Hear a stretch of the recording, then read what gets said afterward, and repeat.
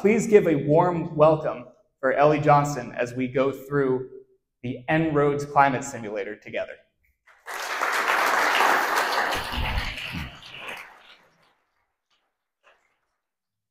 Okay, so thank you all for coming. Thanks South by Southwest for having us.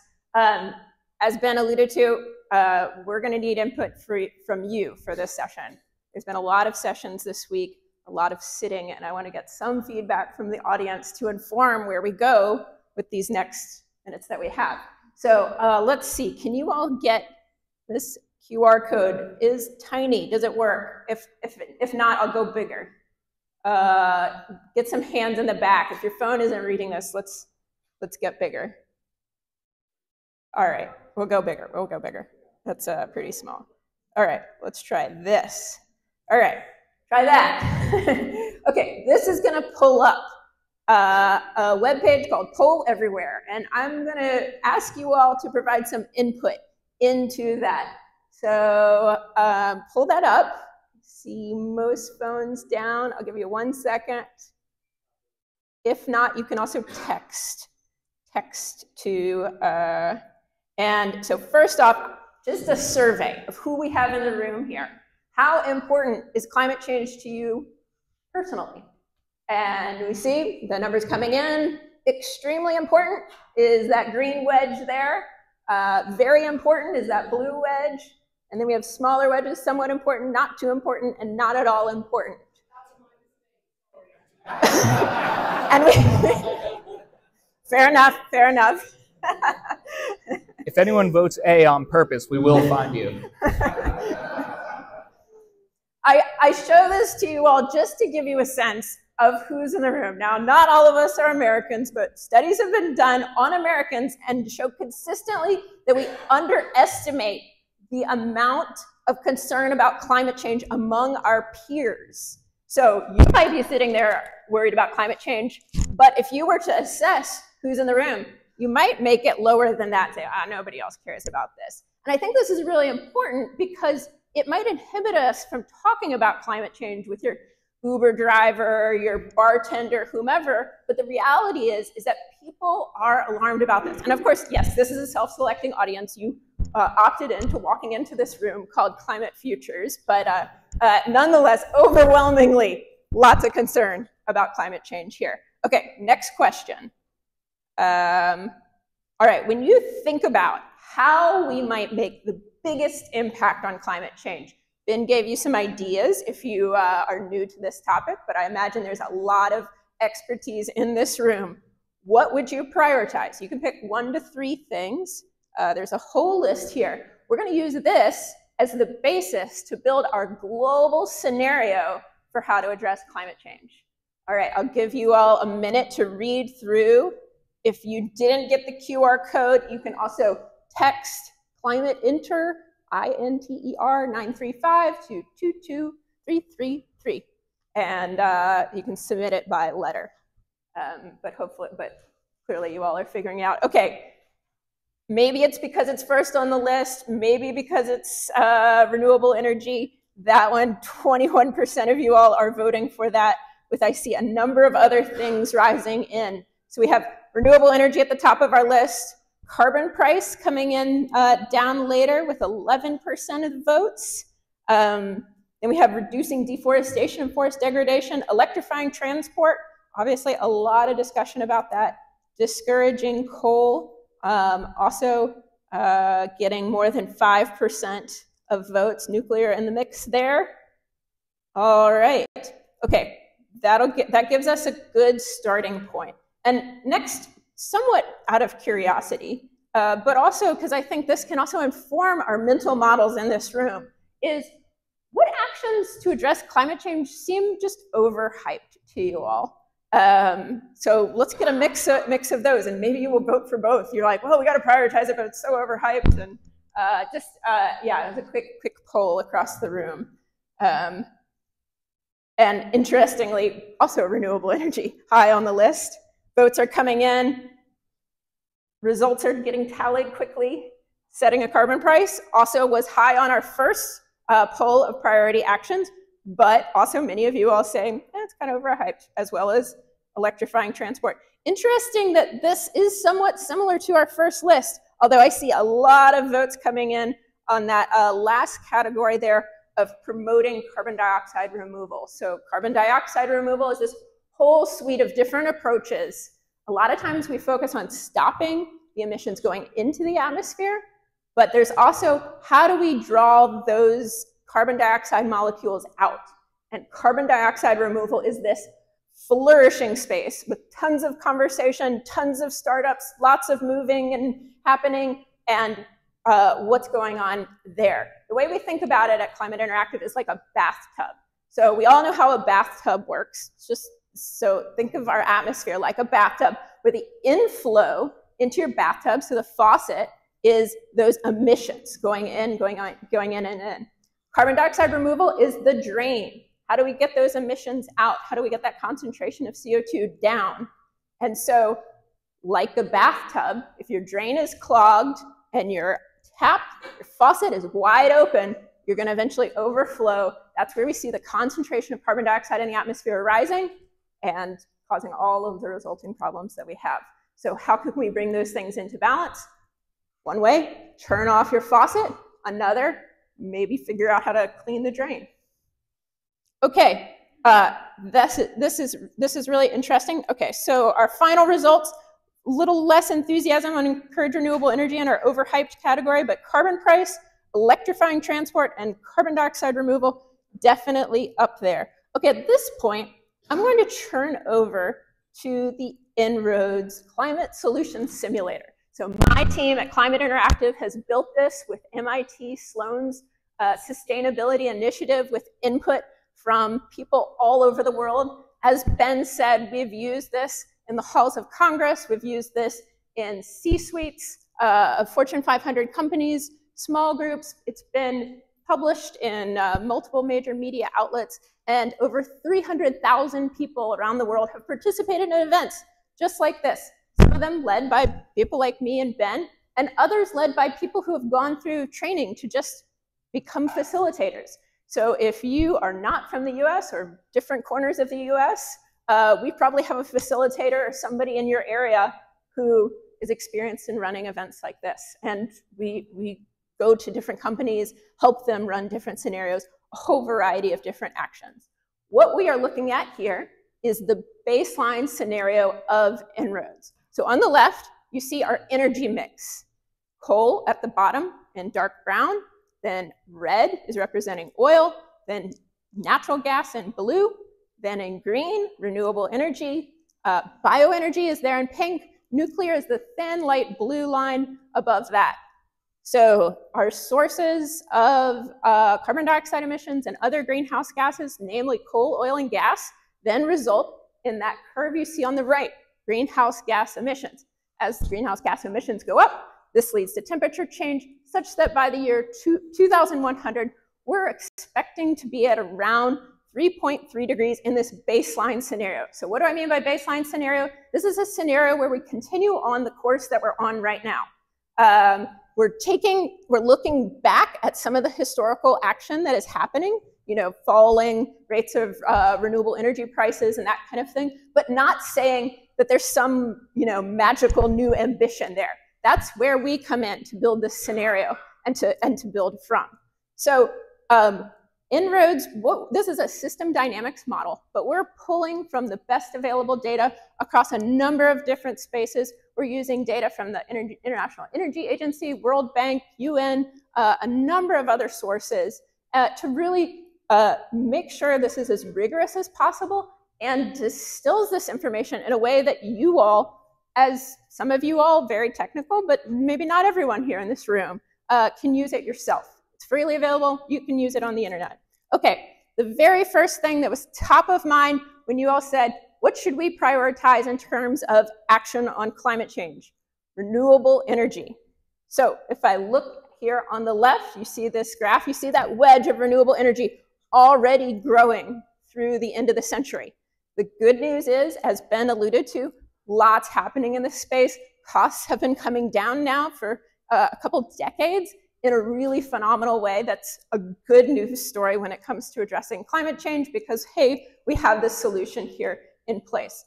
But we need more of it, and we need it bigger, scaling faster. So what if we made renewables even less expensive? We prioritize it even more. So what I'm going to do is down here on the control panel of En-ROADS, I'm going to move the slider and watch what happens.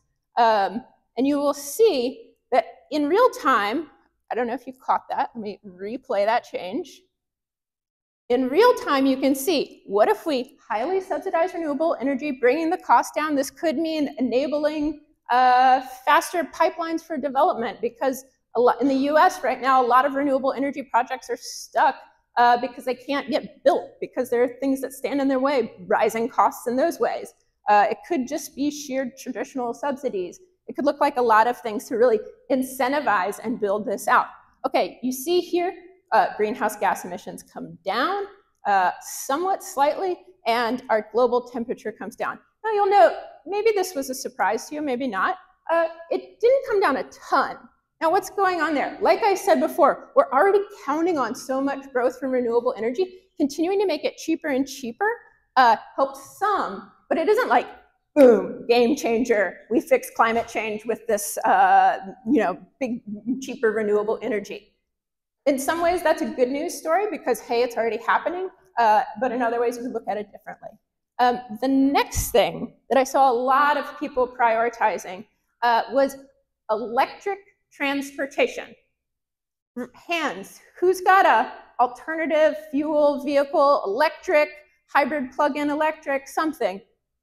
Yeah, wow, that's actually a pretty good number, maybe 25% or more of the audience. If I had asked you all this 3 years ago, I bet that wouldn't have been the case. It's been, a big change recently, thanks in some part to big legislation like the Inflation Reduction Act in the United States.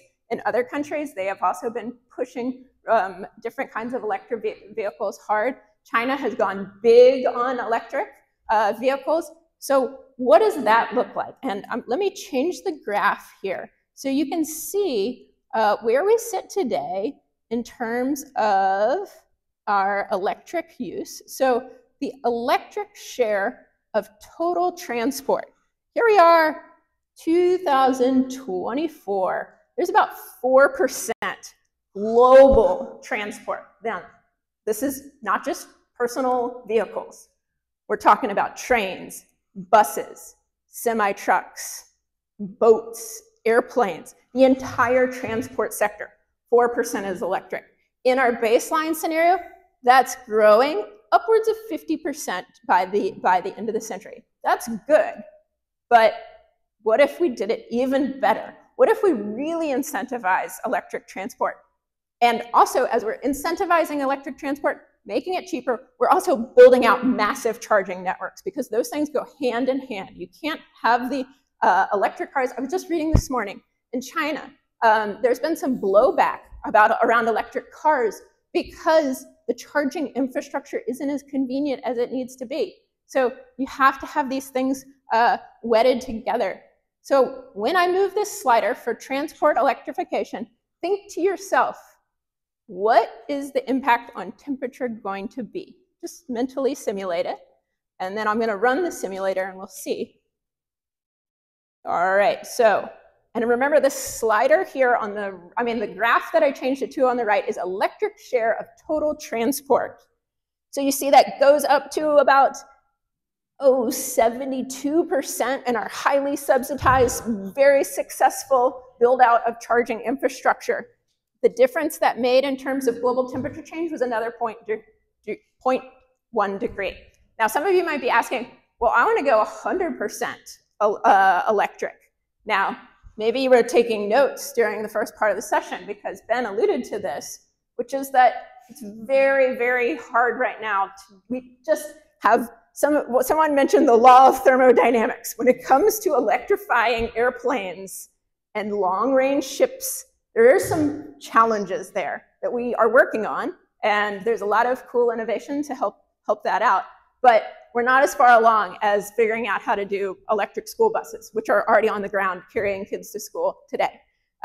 So some of that curve reflects a bit of that longer range possibility. And one of the things that this tool provides if I had time, was we could go under the hood, go deeper and say, well, what about different scenarios for electrifying aviation and long-range ships? What does that look like? What if we imagine building out the charging infrastructure even faster?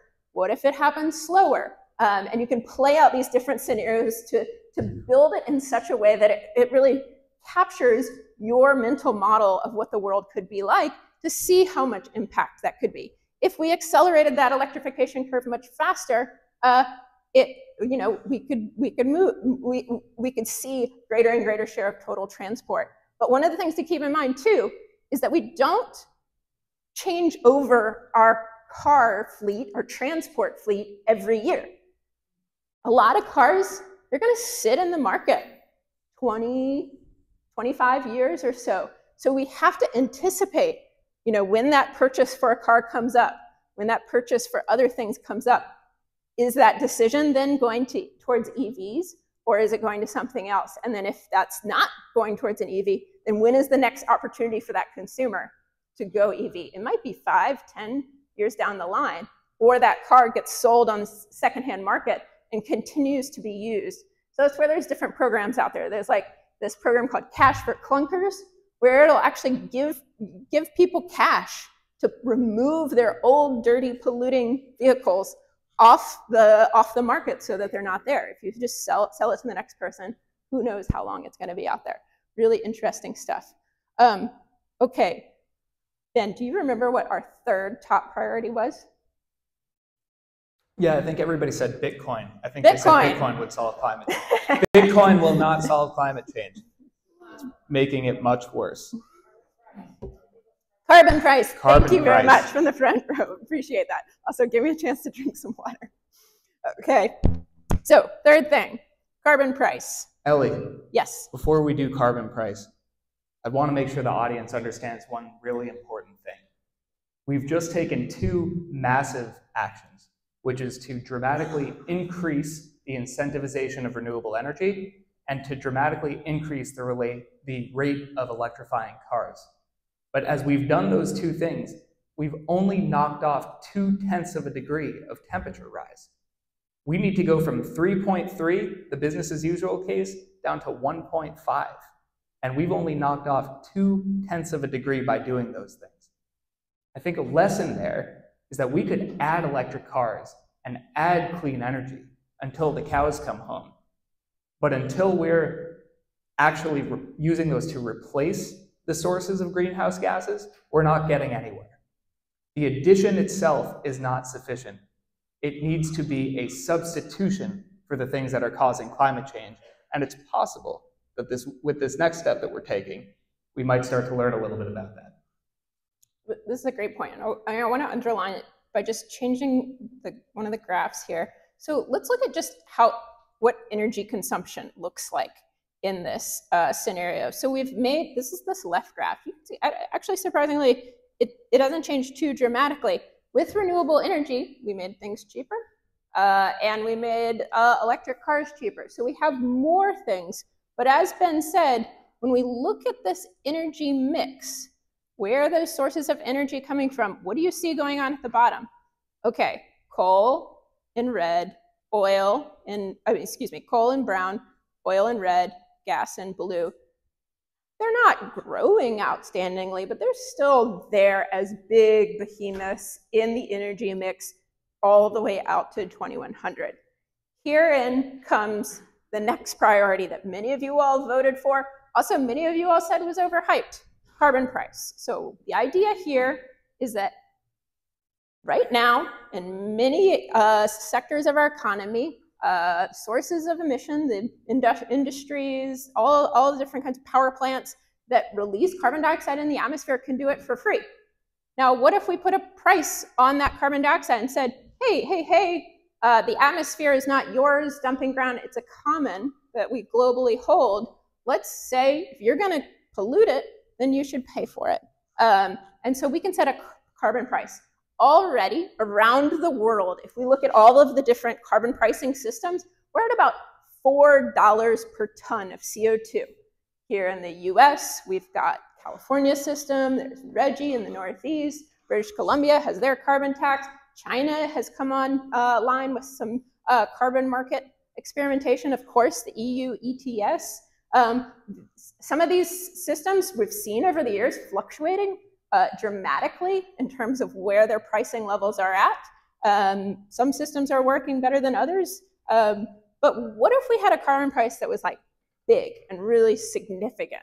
And so I'm going to say, let's just start at $100 per ton of CO2, up from the 5 that we're at now. This roughly, now don't quote me on this, but roughly, think of this as like adding like $1 to a gallon of gasoline, more or less in terms of equivalent. Now, how that gets passed on to the consumer, lots of questions there, and that's where our policy design people come into play, and like, what do we do with the revenue from that? Okay, so there it was, our $100 per ton carbon price. Let me replay that change. Whoa. Okay, this is where we were, 3.1 degrees. You see greenhouse gas emissions somewhat level, and then we redo that, and you see greenhouse gases fall, sort of plateau, and namely, look what's happening here. I'll make this even bigger. What's happening here in our energy mix from the year 2020 down to 2040, we see a decline in our coal, our oil, and our gas. So that's really significant. We just dropped global temperature from 3.1 down to 2.6. What's going on here is that we're acting right at the source of emissions quickly. Things like our EVs were helpful, but as Ben mentioned, they didn't replace things. They kind of got into the system. There's more and more cars. Some people are choosing EVs. Some people were still choosing the other types of internal combustion engine vehicles. But when you have a carbon price, you're going right to the heart of the challenge, which is these CO2 emissions, the tap, the faucet, if we return back to that, and if I could just add, analogy. Yeah. When you have a carbon price, you're saying to polluters that they have a choice. They can either pay for their pollution, or they can innovate and invest their way away from polluting. When you do that, you're creating an incentive. You're creating an incentive that might unleash the entrepreneurial and innovative strengths of the US and of anywhere that you put a carbon price. Because you're giving them a choice and you're telling them, decarbonize in the way that's most efficient and most effective for you. When you get that, you're harnessing everybody's creativity, the power of many businesses. It's an incredibly effective tool to get people to decarbonize on their own terms. It's a little bit of a bummer that we don't have a carbon price in more places, but when people say that a carbon price isn't feasible, it's important to remember that in many areas in the world, there is some sort of a carbon price today, and there are signs that that carbon price drives innovation to decarbonize at a very fast pace. Definitely, and one of the things too that we see as well, watch that green wedge there that we were subsidizing it earlier, renewables. Because the sources of fossil fuels are more expensive, then renewables is just that much of a better option in the mix. Now, of course, we have to handle things like the storage challenge with renewables. Good thing, there's a lot of innovation in that space and a lot of different ideas for short, medium, and long-term storage options such that we can address the challenges around intermittency with renewable energy. And we don't have time today, but a layer deeper in inroads, we can look at things like hydrogen and say, okay, how much does that open up our ability to grow renewables even further than what we have in this scenario? But I want to keep moving on to our different priority areas. And the last two that I remember being pretty significant on the list were deforestation and this technological carbon dioxide removal option. So first, deforestation. Let me change over to talk about, so far, we have subsidized renewable energy, we have a carbon price, and we have electrified transport. This has all been in this energy, sources of energy and energy demand, how we use the energy. This is the mix that we've been addressing, which is really important. It's a big contributor to climate change. But there are other contributors out there, and the land use sector is one that we can't forget. So on this graph here, I'm going to make it really big, greenhouse gas net emissions by gas. So you see fossil fuel CO2. We've pinched that big gray wedge. It's narrower than it was. And then we have these other greenhouse gases, F gases, methane, nitrous oxide that we haven't touched so much yet. And then at the bottom, land use carbon dioxide emissions. Land use CO2 emissions largely come from the transition of forests to other types of land use, deforestation. And so one way to address that, of course, and for so many other good reasons, biodiversity loss, rights of people to their own lands, we should stop deforestation. By the way, for those big five we talked about earlier, electric power, transportation, homes and buildings, industry, and agriculture, sometimes when you're doing the carbon accounting, you lump in agriculture with land use. And it's worth noting that globally, a lot of forest land has been cleared to make room for livestock, cow farming. I think we've heard about what's happening in the Amazon. It's happened in many other parts of the world before that. The great irony is that Texas, I don't know if anybody's read the news, but right in our backyard of where we are right now, Texas just had its greatest wildfire, its biggest wildfire that it's ever had, and it lost 10,000 livestock as a result of doing it. So there is some sort of twisted irony in the fact that these wildfires that are driven by climate change are killing the livestock that are partially driving climate change. But the point to remember is this deforestation piece is very closely tied to agriculture when we're talking about the global picture. Definitely. Okay, so the graph I pulled up on the left, just to orient us to what we're about to do, deforestation and mature forest degradation. So when we pull this slider for deforestation, we're doing two things. One, we're stopping the transition, like cutting down forests and then doing something else with them. That doing something else with them, by and large, worldwide, is agriculture. When we cut down trees and transition them to other things, it's because we need more land for cows, more land for soy. These big and agricultural entities come in. This is where our food system is so tied up in this question of deforestation in a really significant way. So we're stopping that, but then also the other thing we're doing is addressing mature forest degradation. So this is logging of old growth forests. So we have all of these big old forests that are huge carbon sinks around the world. And when we log that and turn it into toilet paper, that results in both a release of carbon from the trees themselves, but also the soils. And it also removes that forest's ability to draw down more carbon. So there's kind of like a triple whammy when it comes to deforestation, particularly too when we're talking about those old growth, mature forests. So when I move this slider, what we're gonna do is we're gonna pull it all off the map. And that doesn't mean that we've killed the timber industry. Let me clarify that. We still are gonna use toilet paper. We're still gonna be using paper, and we still need wood to build buildings. It's just that when we do that logging, it needs to happen in those managed forests that are not tapping into our old growth areas. And so doing that in sustainable ways is a huge flourishing industry. And yes, there's work to be done, but there's also a lot of work being done to manage that well. Okay, so deforestation coming down and stopping that mature forest degradation. I'm gonna replay that change again. So we were at 2.6 degrees, now coming down to 2.4 degrees. So 0.2 of a degree with our addressing of deforestation, and with that, a lot of decisions around land use associated with agriculture and food. Then this is getting us close, actually, which is great to see. The next thing I wanted to touch on is our carbon dioxide removal. So as I transition there, I want to show you just where we sit with our CO2 removals from land. So we were removing that, and now those removals are coming down as a result of us stopping deforestation. So then let's go look at our CO2 removals by type. So that's for our natural sinks, land removals, ocean removals. This is all built into the model and is a key part of our climate system.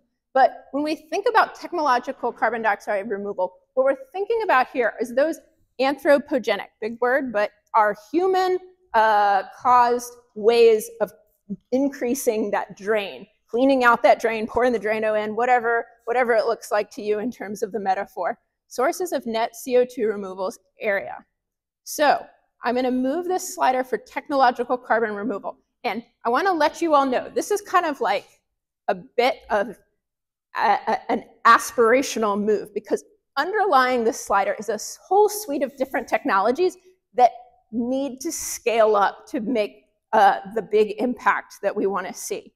And so just to name a few in the mix here, we have direct air carbon capture and storage, otherwise known as DACs. DACs is like these big industrial facilities, some big ones being built here in this state of Texas, like billions of dollars being pumped in by the Department of Energy, big investment flowing in from groups like BlackRock saying, can we remove carbon in a durable way? So can we make sure that when we pull CO2 out of the atmosphere, we can track it, count it, know that it's going to stay underground? And so they're using these big machines that then pump the carbon dioxide into underground reservoirs in ways that we hope are permanently stored. And there's all sorts of monitoring, and yes, there are questions out there, but it's fascinating stuff too. It's very kind of, we're just beginning. This isn't an industry that's at scale yet. So it would need to grow a lot. Then also under here, we have an approach called enhanced mineralization. So this is this idea that there are certain kinds of rocks that we could crush up, rocks that are particularly good at mineralizing carbon dioxide. So they'll react with the air and then store that carbon in the rock molecules themselves, and then it could be washed into our ocean and be store the carbon permanently under there through chemistry that is well known. But again, a question of scale, and does this ramp up? There are businesses investing in this and exploring what would it look like. We already add different kinds of rocks in agricultural rocks is probably not the technical term that farmers would use, but different kinds of additives that help with processes that could relate to enhanced mineralization. Then there's agricultural soil carbon sequestration. Lots of, I don't know, A-list celebrities are really excited about this stuff right now. There's like the Netflix documentaries about soil. It's cool stuff. We need to be better stewards of our soils and figure out how to store carbon. I have friends who are farmers, and they do cool things like rotating where the sheep are in different parts of their farm to make sure that the carbon gets stored and is not released through drying out. Lots of good practices to do there. And then the final approach is biochar that we have there. This is this idea of making essentially charcoal and then storing it in a way that we're not burning it and that carbon ending up in the atmosphere. Through a process of pyrolyzation of your wood, then you store that biochar. This is an ancient technique. We already use biochar. Again, it's an additive that many gardeners add to their soils. But what if we scale it and figure out a way to make sure that that carbon stays in the ground? So as you all probably picked up from my description of a lot of these things, it's like we've got these ideas, and the real thing that we sit with right now is how can we go from these ideas, these awesome pilot projects that are pretty cool and interesting, to something that is able to pull out gigatons of carbon dioxide in a way that's permanent and actually contribute to this challenge. So, and by the way, there are like half a dozen to a dozen new ideas being piloted a year, things that we haven't even heard of yet or incorporated in the model.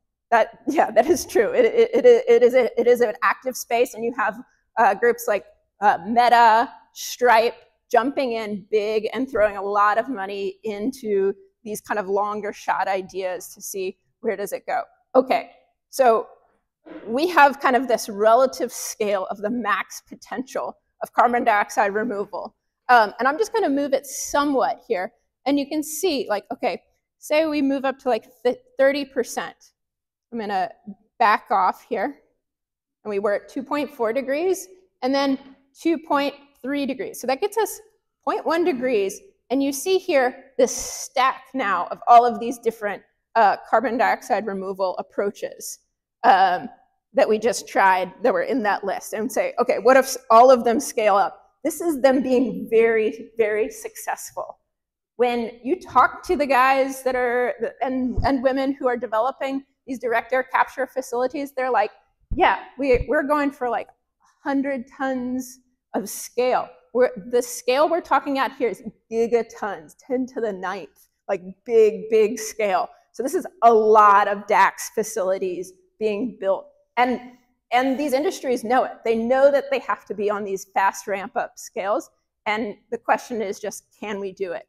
And if we don't, though, what's the other option? Another way to talk about the scale would be that US total emissions per year is just over 6 gigatons. So this is global carbon capture that's about 2/3 of the way to capturing all of US emissions today. It's a ton. It's many tons. It's billions of tons. But we only have a few minutes to solve climate change. And this audience promised they would do it, and they're in a lot of trouble. In fact, the whole world is in a lot of trouble if they don't. Oh, no. All right. So we're at 2.3 degrees. We are short on time. I'm just going to go to you all. Popcorn. What haven't we touched here where you're like, bingo, I've got an idea. I think we need to go here. Yeah, back row. Yell it out.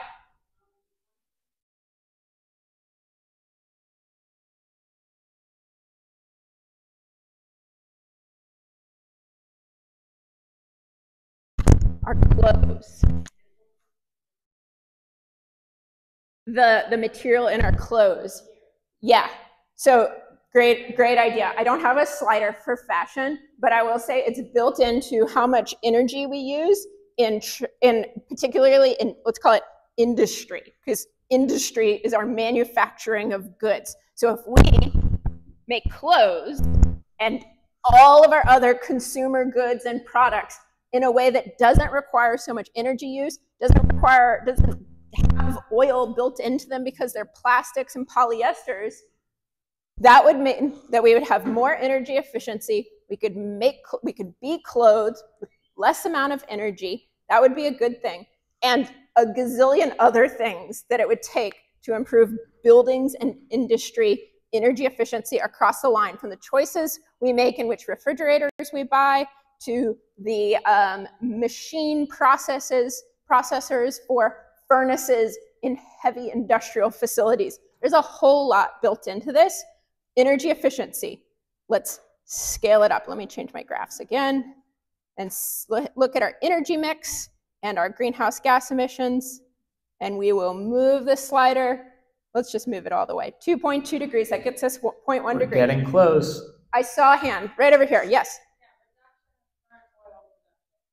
Reduce oil production. So we've already reduced oil production thanks to our carbon price, but let's double down on it because we still see that there's a lot in the mix here. When we think about oil, it's pretty hard to switch it because unless we're electrifying. Good thing we're already electrifying. But let's say, what if we just reduce new oil infrastructure? Now, you see I'm in the advanced view, and I'm just going to say, what if we just really ramp down our new oil infrastructure? 2.1 degrees. Okay. Whew. We're really squeezing out oil. Okay, I saw another hand up. Population, what about it? Bring it down. All right, you all. Okay, population. It's here on here because it's a very important consideration. And when we move the slider, we are not bringing population down. That's not my business. What we are saying is we are bringing population growth down within the projections that the UN has set forth. So the UN makes a bunch of population scenarios. They have a low growth scenario and a high growth scenario, and they say, oh, what if family planning transitions happen? Population. By the way, there's a lot of great studies that show that sex education and women's empowerment are very largely tied to lower population growth scenarios. So globally, that is a major priority, including in the state of Texas, by the way. Excellent. And we have to tread carefully here because there is a dark, dark history, and a lot has been documented on that. So I don't want to go without mentioning that. Okay, we're at 2 degrees. I want to get below 2 degrees, which I see a hand right there. Take it on home for you. Yes, you in the white shirt. Plant some trees. Okay. Do you all think that planting trees is going to tip us over? Just some. Oh, I see some pessimists, some optimists. Okay, let's see. That's the fun of a model, rather than working with our world as a global test case for these kinds of things. This is why we build models, is we can say, well, I don't really love this idea, or I do love this idea. Let's test it. Okay, so I'm just going to scale up afforestation, and let's look at the amount of land for growing this amount of trees. So let's just do big scale afforestation. That got us 0.1 degrees. We got below 2 degrees. We need to stay to 1.5. Look at the scale of afforestation. Let me make this bigger. And we are short on time, but this is a key point. When we think about planting trees, we tried to kind of contextualize this. That gray dotted line, think of your world map, India. How big of a space does the country of India take up on your global map? Now, I know it has to deal with different projections and which kind of way we're looking at it, but just generally, the area of India, the amount of trees we just planted by moving the slider is 2 Indias. That's a lot to get the amount of impact that we made. So am I saying don't do it? Maybe, let's think about how much scale we would need to do to make the kind of impact. And of course, one of the big challenges with trees is that in a warming world, they have a habit of catching on fire. So we also have to think about how much we are counting on carbon dioxide removal coming from trees and other natural sources that can then go back up in the atmosphere when climate conditions change, despite our best intentions. Okay, 1.9 degrees. That was a lot. We didn't get to 1.5. You can go home, use this simulator, make the 1.5 scenario of your dreams, share it with the world, but just congratulations on getting this far, because it took a lot, and we did it in less than an hour. Hey. You've averted a climate disaster.